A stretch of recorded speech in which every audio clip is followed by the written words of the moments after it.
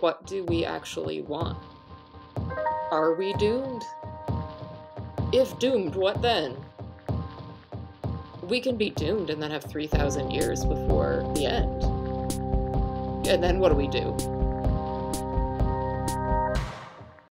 Hi, my name is Gina Stamm, and I have translated the novel Mevlido's Dreams by Antoine Volodine with the University of Minnesota Press.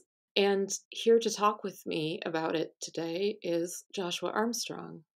Hi, yeah. It's really great to be here to talk about this. One of the most fascinating novels I've read, in the recent decades, I would say, or just ever. And I was really excited to hear that you were translating it, and also jealous because I think that'd be really fun to translate. I'm a professor at University of Wisconsin-Madison, and I'm working on a book project that has a chapter devoted to this author, Antoine Volodine. Gina, maybe for the listeners out there who haven't read Antoine Volodine yet, could you just give us a sense of who he is and maybe tell us a little bit about the genre of writing that he invented called post-exoticism? Okay, so Antoine Volodine is the primary pseudonym of an author who prefers to remain otherwise anonymous. He's been writing for about 40 years. He started out being published in science fiction collections, but quickly it became apparent that that genre was not enough to hold him. Although there are some elements of science fiction in his novels, it also has elements of the fantastic, of psychological thrillers. There are some that are much more realistic in tone. And at one point in the 90s, a journalist asked him what genre he was actually writing in. And as a joke, he said the post exotic. But it's really he's really taken that on as a name for his project. And he's also sort of developed a theory of it, which you can see in 10 Lessons on Post Exoticism, Lesson 11, which has previously been translated into English. Some of the characteristics of it are that there's a confusion of narrative voice between the I, the you, and the we.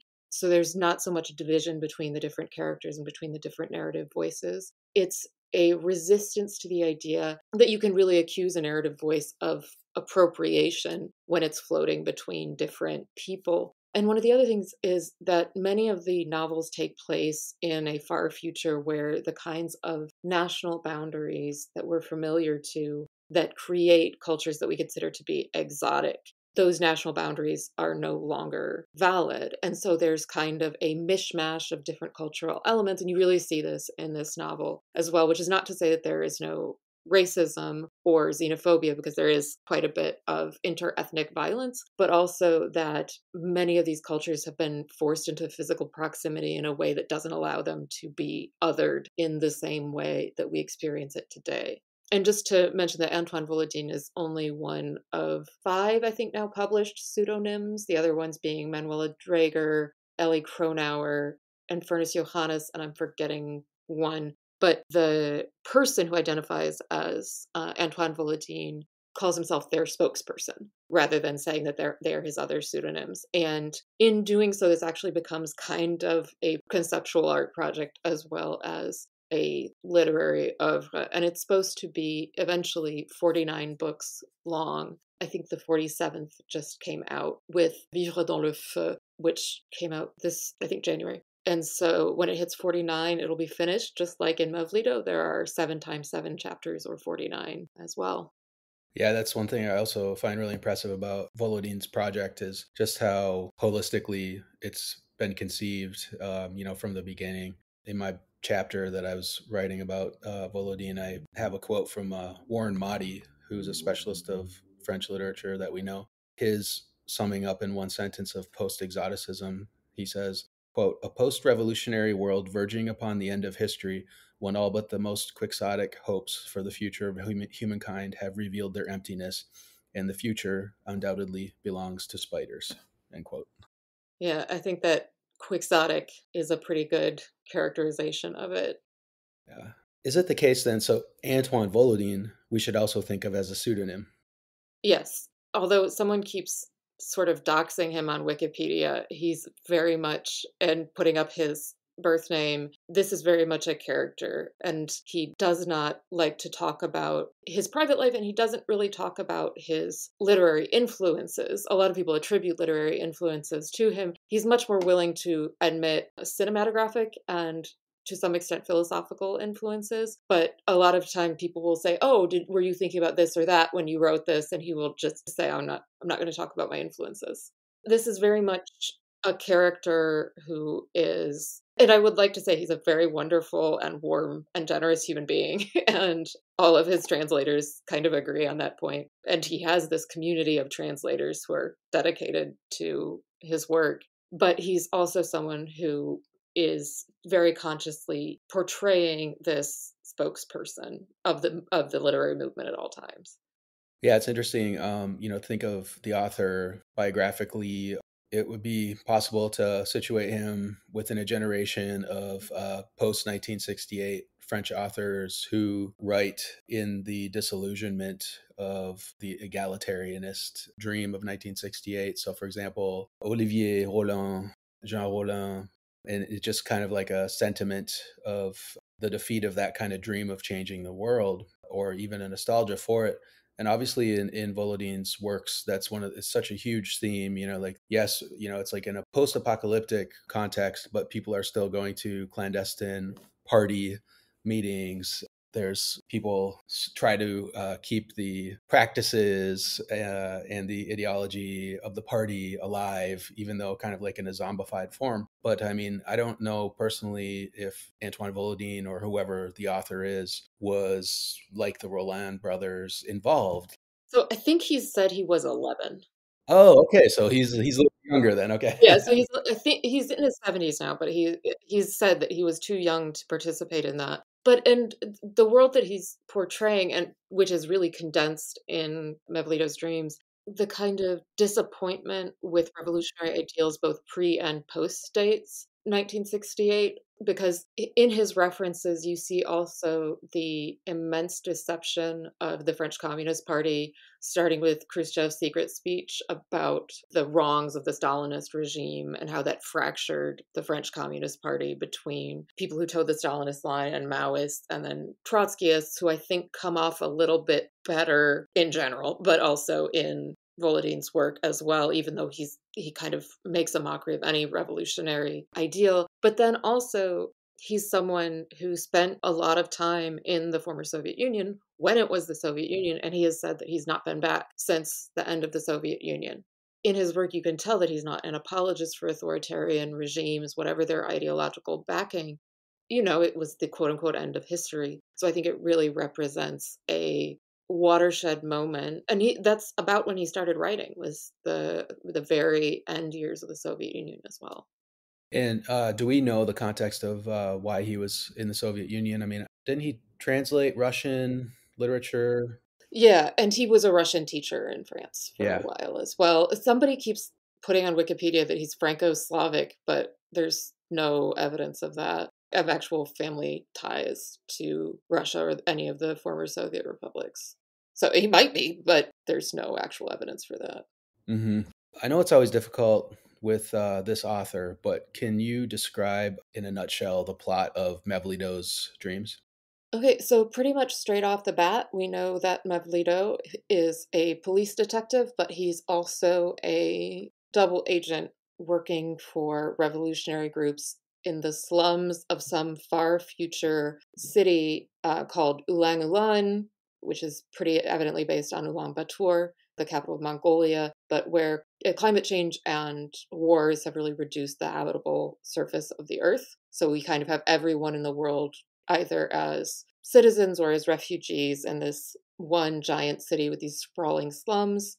Mevlido we quickly learn, has a wife who was murdered many years before by child soldiers in the last war, and he's carrying that wound with him. And two things happen that sort of set the plot in motion. And one of them is that walking along the street, he sees a woman who he believes looks exactly like his dead wife. And immediately after she is killed, and he's asked to investigate the death.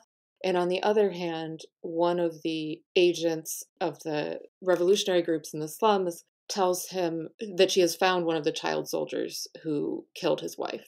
And so he goes to get revenge, retribution, justice, and about halfway through the book, he is killed, but sort of killed because he's only mostly dead. And for the rest of the book, he is hanging out in this liminal space between life and death, sort of losing and regaining his consciousness and losing and regaining his motivation. And at the end, we're presented with three different ways that this could turn out. Also, in the meantime, we learn that he's not just a double agent on Earth, but that he was actually sent from like another dimension to help ease sort of the dying pangs of humanity, as they put it. But the transition was so violent that the soul that becomes Mevlido has no memory that that's why he's here. With this author, you always have this blurring of the lines between life and death, and it allows for him to do some really interesting things with scale and time. Is there a passage that maybe you could like describe to us or read to us from Mevlido to kind of give us a glimpse of the look and feel of this book, or one that you particularly like? Yeah, so this is, I think, chapter 2, page 8, and this kind of gives you a good idea for the atmosphere.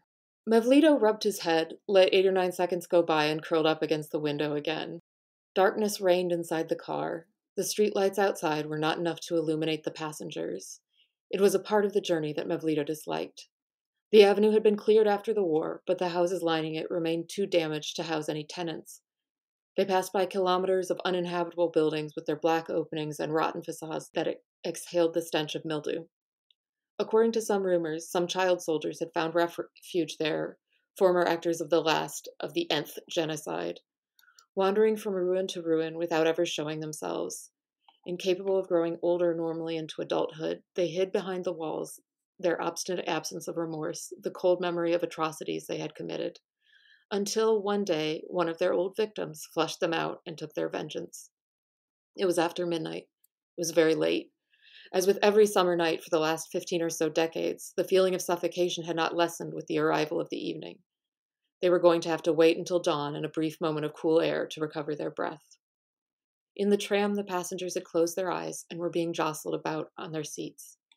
Besides the conductor and Mevlido, there were 6 of them, all men, or at least male, or at least mostly not female.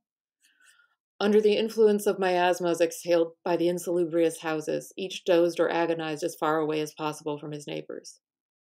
I remember the scene very well. I was part of this group, and all the while applying the recommended procedure for living or for sleeping, I was observing from between my nearly closed eyelids. We were all dressed in the same style, a white dress shirt with a greasy collar or a t-shirt smudged with motor oil, pants in military drab, flip-flops or tired old shoes. You couldn't expect anything else at this hour from those taking the Circle Line and going to their homes in the second-tier worlds, in the havens for refugees and in the ghettos. And I think that that's really good at evoking the atmosphere and the world that he's building in general, as well as the intensely sensory style that he writes in, and the intrusion of the first person external narrator that says I was there, even though that's not the main narrative voice. It's a novel that is almost exclusively in the third person omniscient or third person internally focused. But occasionally you'll have the intrusion of, someone called it like a supra narrator, who just happens to be an I that is existing in the world. And so there's a lot of debate about the role of that sort of very transitory I in Volodine's work. But those early passages where it's really setting up the world are very evocative to me. Yeah, that seems to capture the essence of everyday life in the post-exotic corpus. And it is a very sensory laden narrative style, and even in an uncomfortable way where there's a lot of things that in a tactile sense are unpleasant smells, odors. The air itself in Volodine is often choked with things, whether it's smells or insects. And so you're just sort of like smothered in this miasma that your environment has become, right? Yeah, and there were parts reading it and then rereading it and rereading it while I did the translation where no matter how many times I experienced it, I found myself holding my breath at Yeah. certain points because the physical experiences that he talks about are so visceral, and you really get a sense of not only the political breakdown but also that kind of material breakdown as well, in terms of pollution, in terms of climate change, in terms of just intense poverty in some of the places. Yeah, and I think when I read this, the one scene that really stuck with me the most really illustrates that whole point. So this is the scene where Mevlido and Malia have met up with a woman named Cornelia Orff, and she is bringing them to a clandestine party meeting, and it's night, and they're in a dark part of Hen House 4, and she is kind of trying to show off like how well she knows the neighborhood, and she's taking shortcuts, and she says we're going to take Gateway Street, and Mevlido says, oh no, we shouldn't take that because the mutant hens are probably going to be blocking it, and she kind of blows them off. And as characters in Volodine, a lot of times when one says something, the other just responds with bah. Right, so they proceed along. So this is, I'll read a short part of it. As Mevlido had feared and predicted, the mutant chickens had invaded Gateway Street, and they were occupying it completely without leaving the smallest surface open. The flock they formed was grayish, continuous, undifferentiated, and aggressive. By malevolence, but also as an effect of obstinate collective stupidity, the multitude forbade passage. The bodies clucked at knee height and resisted. It was practically impossible to force a passage through them without a fight. Cornelia Orff entered the quacking masses vehemently and began to kick violently in front of her. She was brandishing the folding chair she had been carrying across her body until that point, and was using it confusedly, a little like a beginning fencer defending herself with a scimitar. She provoked movements of panic, hysterical flights, and when the birds surged back toward Mevlido, the majority agitated their stunted wings at chest or face height amid horrible odors of shit and coarse skin. In a few seconds, Mevlido was drowned in a cloud of hostile feathers and legs. He let go of Malia's hand and began to punch blindly. His fists met flying carcasses with hot and incomprehensible shapes. He struggled not to swallow the dust and lice that had replaced the breathable atmosphere. And I'll just leave it at that. Great job with the translation of that. Thank you. Yeah, and there are certain scenes where it like passes over from the gross into the grotesque. Volodine can be quite funny, and there are certain passages like this one where it becomes this completely hyperbolic, over the top grossness. And then you also have the discussions between the police officers who are like bumbling fools, and it's a real kind of who's on first moment where they're all mishearing each other, and they all think they're having different conversations. Like Mevlido is not a comic novel, but it definitely has these moments of silliness. And I think that's part of the whole effort. There's like intense trauma, but it's also ridiculous. The levels of bureaucracy that you have to go through, and just the overwhelming. I mean, I think in your work, you've compared him to Beckett, where there can be both the disgust and the sadness and death, and at the same time, this really absurd humor. Yeah, absolutely. Absurd humor, the obligation to always continue on, which is also like we see in Beckett without having, much of a clear reason why. And then, of course, even with Volodine, even after death, in quotes. And yeah, there's even somewhat of a slapstick element as we see here, which, whenever I teach Waiting for Godot, for example, that's the first thing I tell my students is you have to think of this as funny. And then they can kind of like get into it. So like this is just slapstick, and then we'll get into the philosophical stuff. Have you ever seen the movie Swiss Army Man? I have not seen that. Yeah. It's known as the Daniel Radcliffe farting corpse movie, where it's the same kind of mix of absurdity and body horror and like real philosophical questioning. But yeah, where there's that kind of combination of extremes and also the very intimate bodily nature that comes out in Volodine as well, where he's often like making fun of bodies, and specifically male middle-aged bodies, on a pretty regular basis, as saying like, isn't this ridiculous? Both for Mevlido and also for some of the other characters as well.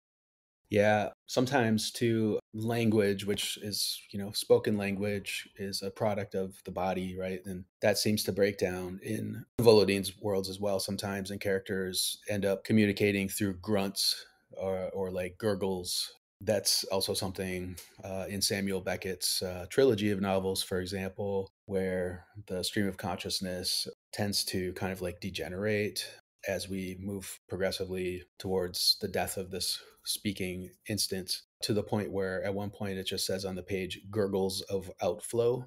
And I was like, that's okay. That's also something we find in Volodine, right? Yeah, and there's also a lot of like echolalia in some of his characters as well, where one person will say something, and especially at the beginning, like it's just Malaya who she is traumatized to the point of sort of incoherence or psychic incoherence from the very beginning. And so she has echolalia where she'll only repeat the end of the sentence that Mevlido says. But then also, as Mevlido's consciousness kind of degrades after he dies, he also produces some of this as well. Yeah, and one of the quotes from Volodine that I always appreciate is from this Des Glues Métaphysiques. Oh. So metaphysical flypaper. When Beckett says the gurgles of outflow, that in the French it's des glou de vidange. And so here you have like des glues métaphysiques. So this metaphysical flypaper that characters are sort of like trapped in, where as a complement to the breakdown of the bodily, you also have the breakdown of the physical. You also have the breakdown of the metaphysical, and where these like grand ideas and things just don't really come together as they should. And there's humor in that too, as well, because they still try. And that's very Beckettian as well. One question I had for you is, I just really admire Volodine's, how creative he is and how imaginative his books are. And, it's one of those authors that you read and it's just like, my God, how did he come up with that? Like, how did you even think of that? For example, I'm just looking at the page that I was from where I was just reading with the mutant chickens. And as that passage continues on, the one character, Cornelia Orff, who's a very militant member of the party, as she's trying to force her way through the chickens, she starts shouting out slogans, political slogans. And, we see these slogans in all caps in a lot of different Volodine novels. And I'm a big fan of surrealism, where you just have like something like André Breton. I just thought of this sentence: Il y a un homme coupé en deux par la fenêtre. I don't know there's a man cut in half by the window. Like, I don't know what it means, but it just came to me. And it's like, that's what you put on the page. I see a lot of that in Volodine too. And it's one thing I love about him. So I'll read these. These are protest slogans or party slogans. Faint with the daughters of chance, she brayed. Don't give up on the daughters of chance. Even if you are nothing anymore, prepare for victory. Bag yourself until victory. Bag yourself with the daughters of chance. It's just so random and imaginative. And so I guess my question for you is, I was wondering if you had any insight into Volodine's like creative process. For example, I think of David Lynch, the filmmaker, sometimes when I read Volodine, even though their style and tone is very different. But like David Lynch really goes to that like place where the surrealists would go to find his images and his ideas. And I know he's into like transcendental meditation and stuff. So like digging things out of the unfiltered dream part of your brain or something like that. When you read Volodine, and as the title of this novel indicates, you're really in between like reality and dream as well. So I was just curious if you had any insight into his creative process. In terms of the process, no. There are a few things I can kind of venture to reverse engineer, though. Part of it is that a lot of his stuff comes from Buddhist tradition, and specifically Tibetan Buddhist tradition. And there is some of that in the rhetoric as well as in the content, with references to like monks and the bardo and things like that. In terms of the rhetoric, invocations, repeated prayer. He also things that I've noticed in translating this and other texts is that he does a lot of calques from one language to another, like from Mandarin to French, which renders a lot of like otherness as well.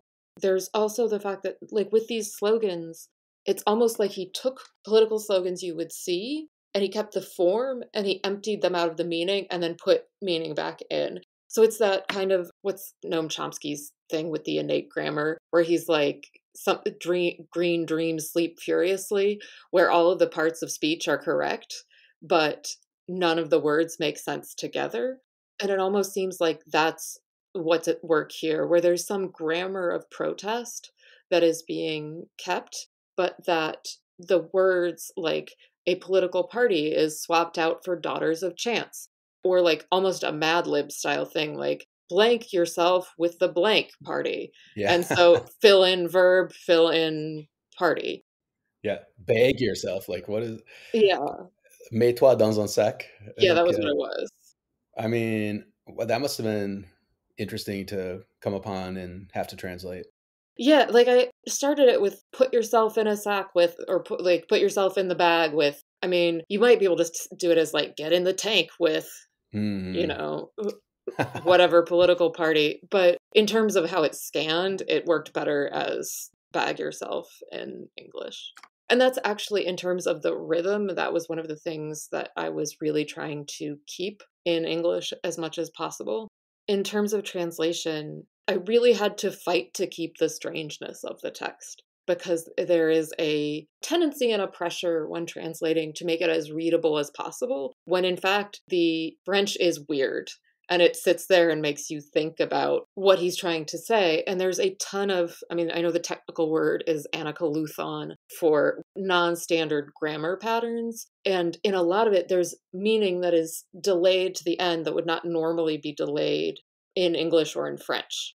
To me, it reads as maybe a little bit more of a German pattern, maybe Russian. I'm not a Russian speaker at all, but it's grammatically correct, but it is non-standard. And so fighting to keep that kind of delay of meaning, as well as the repetitions, the rhythm, and in many cases, assonance, which is really big in Mevlido. There are other texts of Volodine where he has a lot of, what's the word? Where all the words start with the same letter.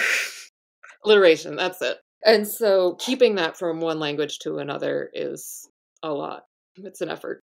Well, yeah, and as he again probably like poking fun at the questions of literary critics, he likes to say that he writes in French as a foreign language, I think. So yeah, and then to translate that. Yeah, and that was always very much a friendly back and forth with the editor about how much of the foreignness I could get away with keeping. Which is not to say, like, I don't think it's a hard text to read, but it does read as non-standard. It's also non-standard in the use of vocabulary. Like, a lot of the words that he uses in French are very unusual, and many of them are older or a much more academic register that are used in the sort of tossed off casually. So it's a very eclectic way of writing as well. Yeah, I picked up on a few of those sort of like eclectic elements maybe in his writings and how you translated them so well. So, for example, he uses this term abonation, which is pretty literary, pretty outdated, and you translate it as advisedly, which I think too, you like, you know, like a word that has like the id at the end of it, like learned or something. It's kind of like captures something of that, right? Le fouillis, you translate as the shambles, which is really interesting because shambles is only something that in English, the only way I can think of ever saying that word is what a shambles, you know? So it's always figurative and referring to like the figurative state of something that's a mess. Your use of shambles in that way is like kind of like displaced from how we would use it in regular everyday speech, just like fouillis. So that's, yeah.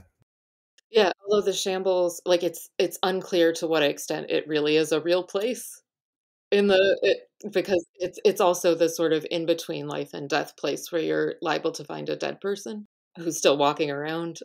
I really strove to maintain the register of the vocabulary with something like that, where it's like fouillis. I mean, it's not an incomprehensible word, but it is one that you would only see in very specific circumstances. And so, and the same with shambles in English. Right, and they both have this very, like, sort of rundown connotation. It's not, we're talking about a realm between life and death. So that could be depicted in like a much more ethereal, spiritual type of language, but that just wouldn't be post exoticism. It's like, it has to be this like rundown, gritty. And without getting into spoilers, Mevlido's adventure through, I guess you want to call it the afterlife, the Bardo, it's just so fascinating. It's another part of this book that I think as I was reading it, I was just like, couldn't believe what was happening. And I was trying to also like, am I understanding this correctly? And I just followed it so intently. One of the interesting aspects of that is, as I mentioned earlier, is what Volodine does with like time and scale, because he'll take a character dying, I guess, and extend that experience across what is described sometimes as like millennia. There'll be like this telescoping of time where maybe it's a day or maybe it's a century. Could I read one more passage where this happens? Chapter 48, Black Spiders. Once past the intersection, the voyage lasts a long time still. Hours and more. Hours or millennia. Impossible to know. Time passing gets bogged down. Night is permanent. Infinity coagulates in the somnolence of the travelers. Love that sentence. The bus continues on its trajectory. It is driving, for better or for worse, on Park Avenue, alongside the factory, but old age infiltrates it and gnaws at it. It becomes more and more fragile. One lovely evening, after having hit the edge of the sidewalk, it breaks up. In the shadows, the metallic parts scatter. They immediately begin to decompose. They peel off without losing any time, but it would be necessary to count to 767,767 several times before the debris would truly blend in with the dust. The axles, the brakes, and the steering wheel are the pieces that most resist degradation. For innumerable decades, when nothing solid remains near them, they resist. Then, in turn, they vanish.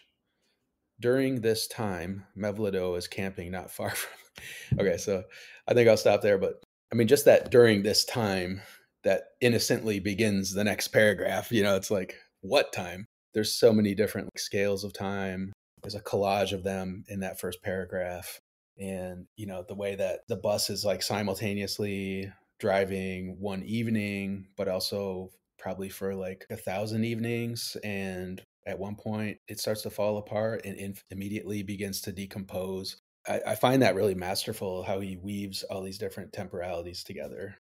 And you mentioned surrealism before, and I think that that's actually pertinent in terms of the way he talks about many things, but time and space. Because in surrealism, a lot of the time, you're taking what might be a metaphor, like purely linguistic relationship or purely cognitive, and you are asking what happens if it's material, if this metaphor is actually a, so it's kind of literalizing metaphor.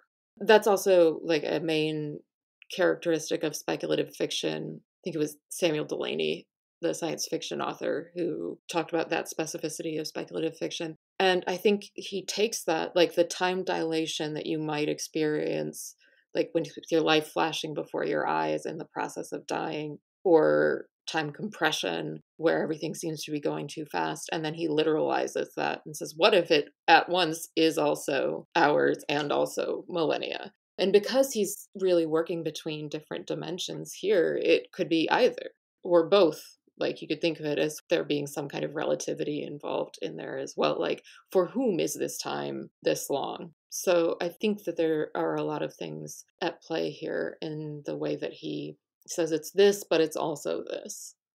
Yeah, that's one of the strengths of this overall corpus too, being so unified in terms of like the way the world works in all of these books. Because it seems like the more you read Volodine, you kind of, it's just like if you're reading like a modernist novel, like a Gertrude Stein or something like that. Like at first, the syntax is so weird and it's like rebarbative, and you have to keep rereading. But like at one point, it just kind of clicks, right? Or like a Faulkner or like a James Joyce, and it's like you just get into the flow of it. I think that kind of happens here with Volodine because you have these similar sort of like disruptions of time and space, but they operate according to laws that do follow from one text to another. And so he really creates this whole different, almost like a physics and obviously like a metaphysics.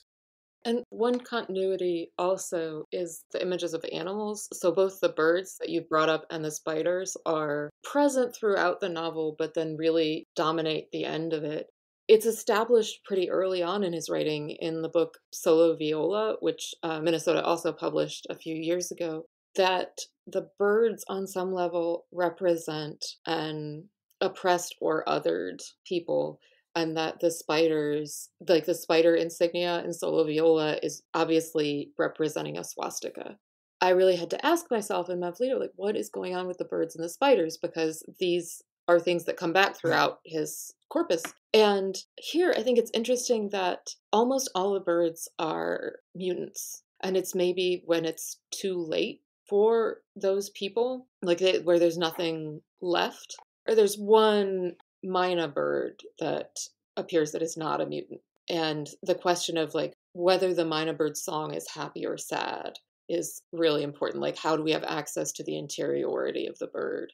But the other thing with the spiders, and in my turn, going to read a paragraph of that.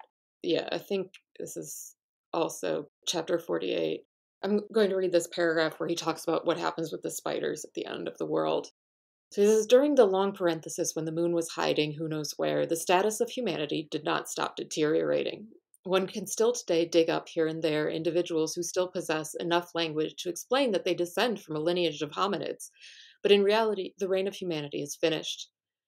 The organs, for once successfully, have invested their strength and their hope in a more understandable and less barbaric, less suicidal, less unbalanced species. The spiders are currently administering the ruins of the planet.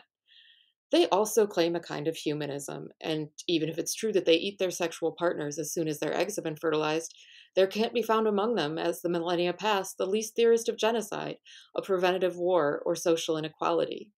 On Earth at present, slavery, refugee camps, chaos, mass murder, and humiliation no longer occur.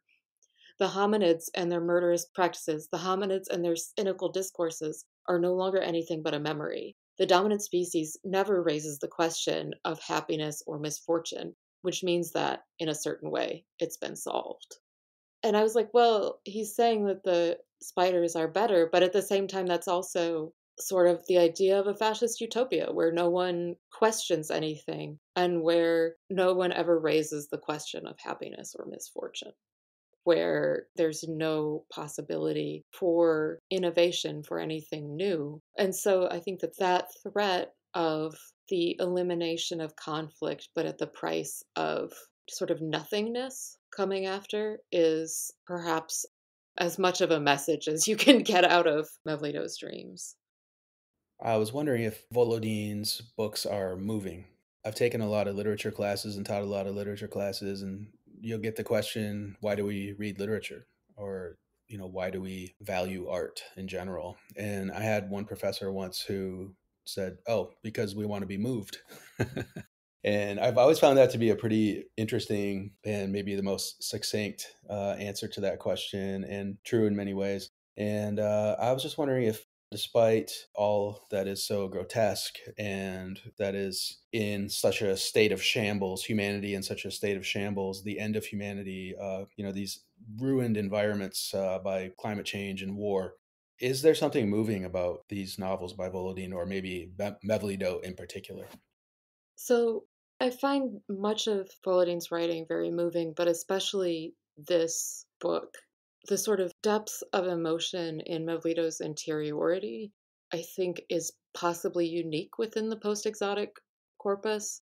He has this combination of survivor's guilt with reference to his wife, but also to many other people in his life, where he feels like he is somehow leaving destruction in his wake because he has survived all of these other people. And his incredible compassion for someone like Malaya Bayerlag, who he's living with, and this is not really a companion in the sense of social or intellectual companion because she's so deeply traumatized, but that he really wants to be there for her. No matter what circumstances his characters find themselves in, there is really this struggle to, I really hesitate to say remain human, because that within posthumanism that's so fraught. And also the idea that, these spiders have carried on humanity or humanism is a different thing, but just the idea of radical empathy that exists even when you're dying, even when you're dead, even when it's the end of the world. So for me, I find it deeply moving and something that I think about when like seeing all of the current and very pertinent news, especially like coming out of Gaza, which like reading his most recent novel, Vivre dans le feu, was there were some shocking parallels there, but the idea that humanity persists and that compassion for other people persists even in a state of true destruction.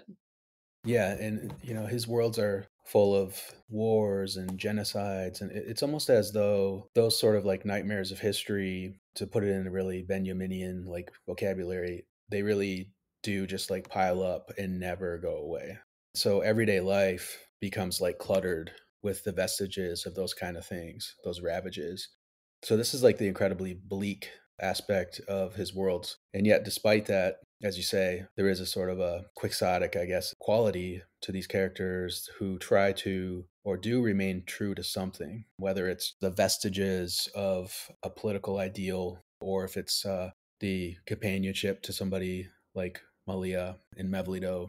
There's very unique context and something actually quite uniquely moving about it. I would agree. So to be moving as a novel is one quality. And, we've talked about the way that Volodine's works call to mind some of the most important questions of our own time, refugee crises, genocide, war, climate change. And I was just wondering if, in your mind, reading Volodine can serve as a call to action for his readers, or does it encourage an indifference?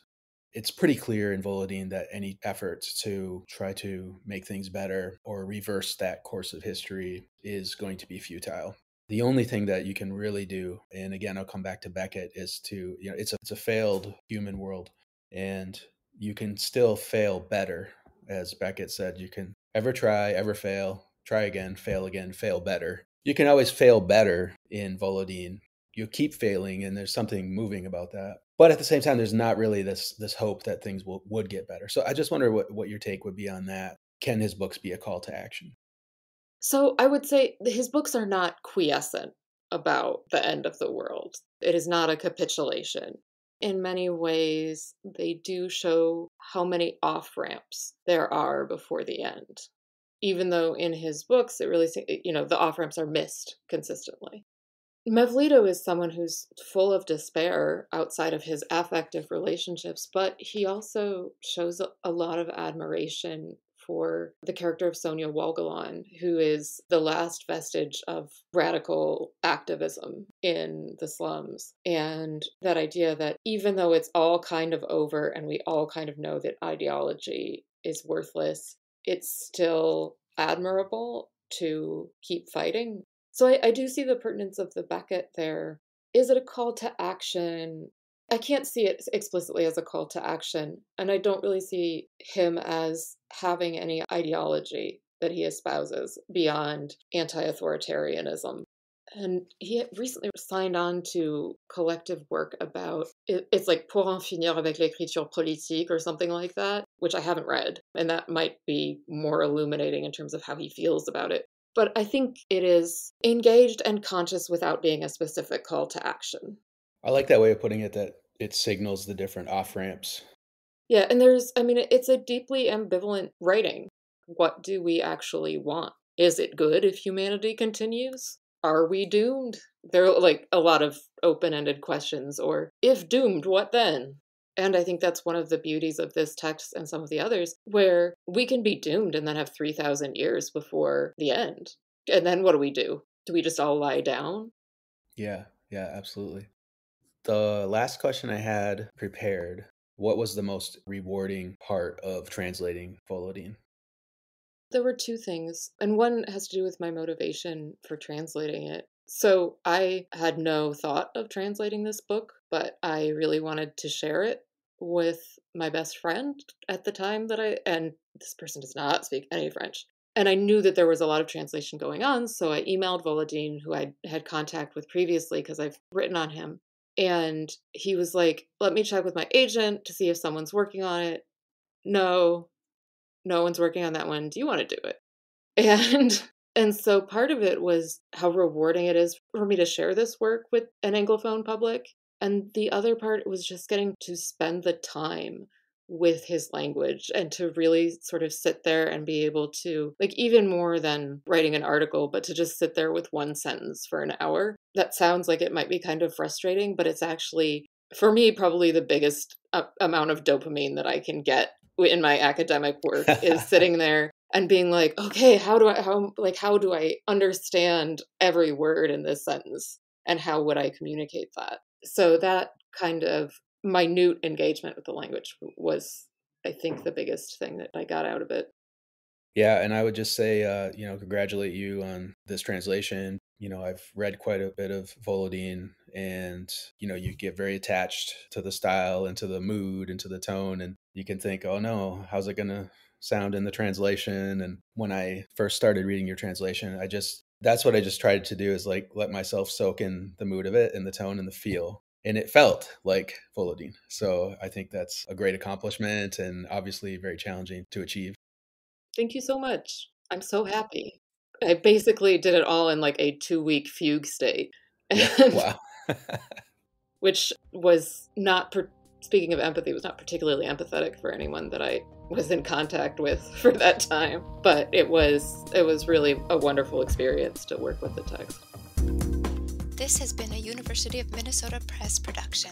The book Mevlido's Dreams, a post-exotic novel by Antoine Volodine, translated by Gina M. Stamm, is available from University of Minnesota Press. Thank you for listening.